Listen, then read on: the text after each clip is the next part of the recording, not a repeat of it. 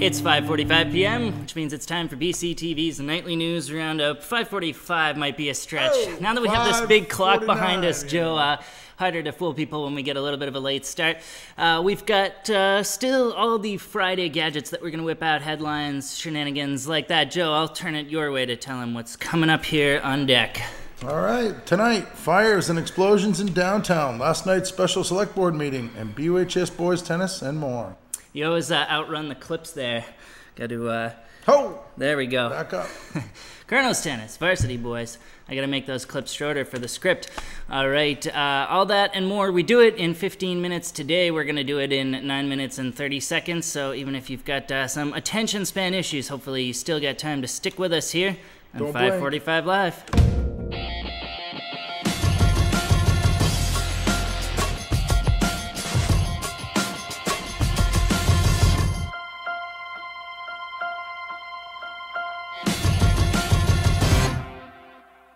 I'm standing with Senator Vincent Luzzi. I like this guy because I feel he's a doer, and in government we need people who can get things done, not talk about it. So, Senator, with that little introduction, thank you. Welcome to Brattleboro. Thank you, and it's a real pleasure to be here again. Welcome back to this June 8th, 2012 edition of 5:45 Live. I'm Roland Boyden, alongside Joe Bushy, the show 5:45 Live. It's a roundup. I like to think of us as perhaps media aggregators, content gatherers, getting together and condensing the best of what all Brattleboro's local news outlets have whipped up for you during the day.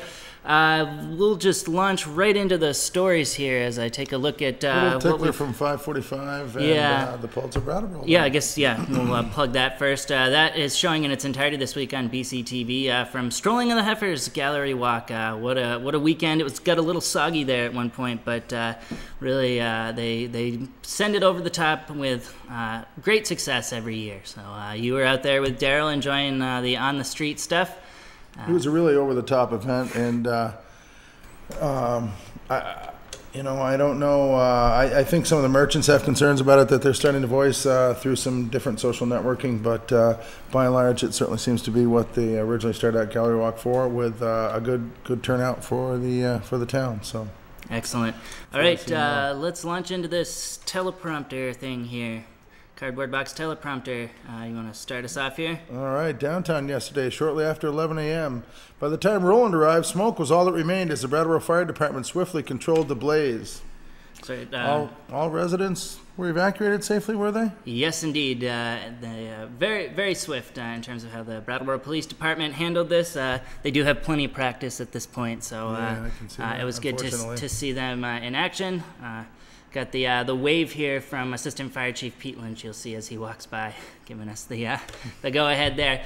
That footage... Close call, according to Lynch, given the size of the aging wooden building. Yeah, indeed.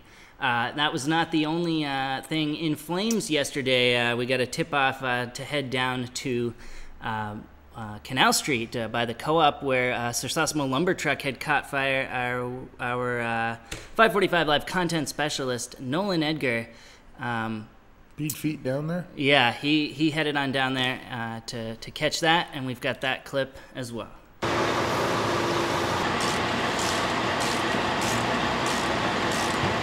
One of the tractors for this tractor trailer caught fire in the engine compartment while the driver was sitting at the traffic light. Well, we got here, put it out. Nobody got hurt. Next, Brattleboro Varsity Boys Tennis had their dreams of another Cinderella story cut short this week as they lost in the semifinals, but not before beating the odds to get land a playoff berth, surprising everyone, including their coach Phil Nadowich, who caught up with the 5:45 Live content specialist Nancy Stefanik after the tournament.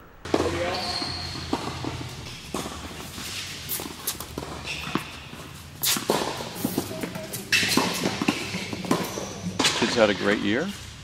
We went a lot further than a lot of people thought we would, and I'm really happy with how they played right up through today. Next year is going to be an adventure. We'll see when that comes around. A robbery in broad daylight on Elliott Street Wednesday morning has landed himself a top story in the Brattleboro Daily Reformer as we recap the paper's crime log. According to police documents cited in the article, Robert Ford took $50 in cash from a couple on Elliott Street after approaching them in their parked car and threatening them with a knife until the couple surrendered the cash through the window. The victims then followed Ford as they left on foot to try and regain their losses, even exiting the car with a pipe wrench. However, Brattleboro Police Department responded to the scene before a confrontation occurred and arrested Ford without incident.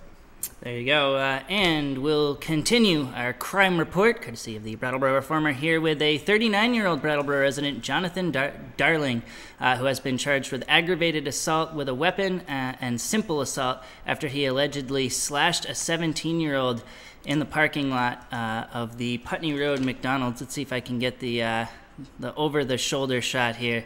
There we go, in the newsroom for us. And all that story, according to restaurant employees at McDonald's who witnessed the event, and according to BPD Lieutenant Bob Kirkpatrick, the victim did not know his assailant, making the case even stranger at this point. So the police listed Jonathan Darling under more than 5 aliases in that Reformer article. More details can be found there. You can also find them at reformer.com, BrattleboroReformer.com, and they've got a Facebook page as well. And a smartphone app. There you go. Where you can view the articles for free by downloading the smartphone app. And even share them and email them.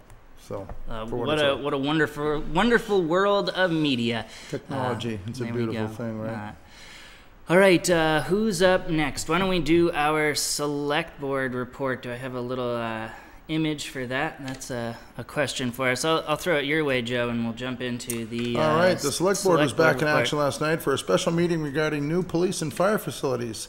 That's something that's been in the pipeline for 20-something years or better, and still has eyebrows raised from members of the board who voiced their concerns following the PowerPoint presentation.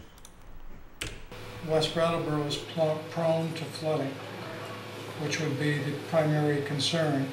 And so to get to the West Brattleboro station, if we had flooding, would mean that we would have to go through Guilford to get there. I don't think that that's a good plan. Well, America's nationwide public transportation woes continue in our fair state, with Greyhound announcing plans last week to indefinitely suspend service between Springfield, Mass. and White River, cutting Brattleboro out of the mix entirely. And while it now appears the state has plans to subsidize the route to keep it open for the remainder of the year, long-term plans remain uncertain. Wednesday, we sat down with House Transportation Committee member Mollie Burke, Brattleboro's District 3-1 rep, who said it's time for Vermont to focus on one of the nation's oldest means of transportation, the train. If somebody doesn't own a car, it is a very, very serious situation. That's right. Some people can't drive. Some people cannot afford to have a car.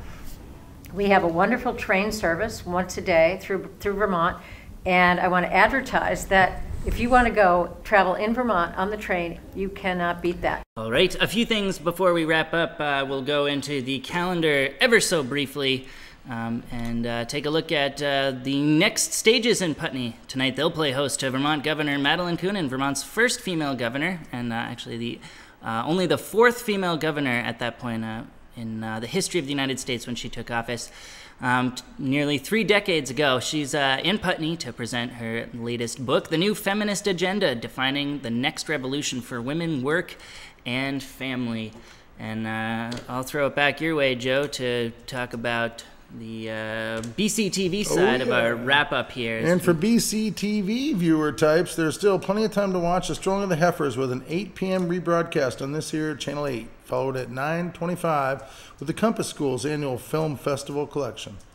There we go. We did manage to pack it in, Joe, to Look, 10 minutes. We got 1 minute left. 1 minute to spare, which is good because I've got a somewhat humorous end credits gag reel that you might remember. So we'll jump into that. But first, I'll just say thanks to everybody that makes 545 Live tick the way it does, including you viewers for supporting us, for everyone that gets us content like Nolan Edgar, Nancy Stefanik, Vlasta Popelka, who was up here calming me down as I frantically tried to get everything together, pulling my hair out. She's awfully good at that. Joe, you for speeding in here. At that. For speeding in here at the last minute to join me at the desk. We really appreciate everything everybody does. We'll be back Monday, 5:45 p.m. right here on Channel 8. We'll see you then. Okay, we're ready? All right, well, hey, we hope you enjoyed this show. A lot of stuff happening. I don't know what we got. I did not see any hoogalism or whatever. What? Look at this. Yeah, hooliganism, thank you, John. I can't speak hooliganism out here.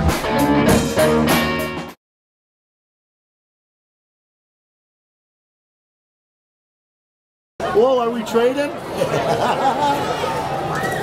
Oh, yeah. Wow, Cora, you little, was that heavy?